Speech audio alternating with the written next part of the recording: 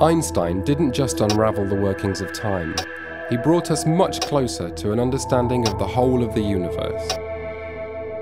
Einstein founded modern cosmology. Relativity led to an astonishing conclusion. The size of the universe changes with time. The old idea of an unchanging and infinite universe was replaced by a dynamic, expanding universe, with a beginning and an end. In 1929, the American astronomer Edwin Hubble found the evidence. Not only was the universe expanding, but the further away a galaxy was, the greater the speed at which it was moving away. However, Einstein was convinced that the universe was static. He modified his theory, introducing a factor called the cosmological constant into his equations, something which he later called the greatest mistake of his life.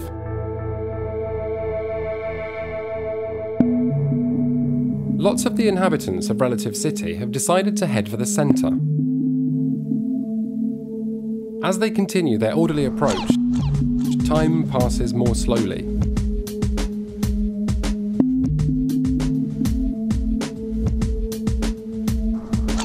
A kiss or a hug can last 1,000 years. Outside, time keeps passing and the seasons keep changing. Einstein predicted something surprising in the universe. The existence of objects with an enormous mass, concentrated in a minuscule region of space, which infinitely curves space-time so strongly that nothing, including light, can escape their gravitational pull. These are black holes. A black hole's gravitational field is so strong that inside it, time stops. For the Earth to become a black hole, it would need to be compressed into a sphere with a radius of less than 1.5 centimeters. Although such an extreme configuration of material seems impossible, black holes do exist.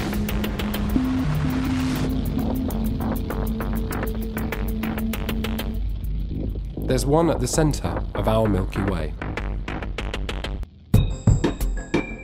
The image of the universe, according to general relativity, coincides with what has been observed up to now. However, the theory does not apply when reality becomes infinitely small. This is the terrain of what is known as quantum mechanics, a way of seeing the world in which everything is unpredictable, something with which Einstein has never agreed. He was convinced that there existed global rules governing stars, planets, and even atoms. Everything was predictable. Einstein spent his final years creating a unified theory that would apply to the whole of the universe. Unfortunately, Einstein died on the 18th of April 1955, an icon of the 20th century, but without a unifying equation. His unifying theory of everything.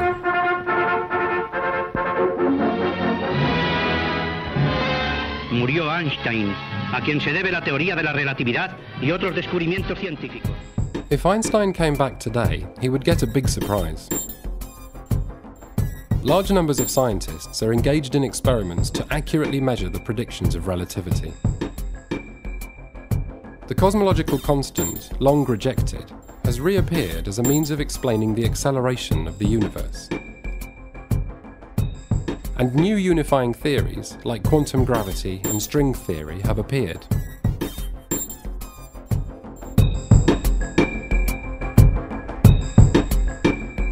The sun is going down in Relative City.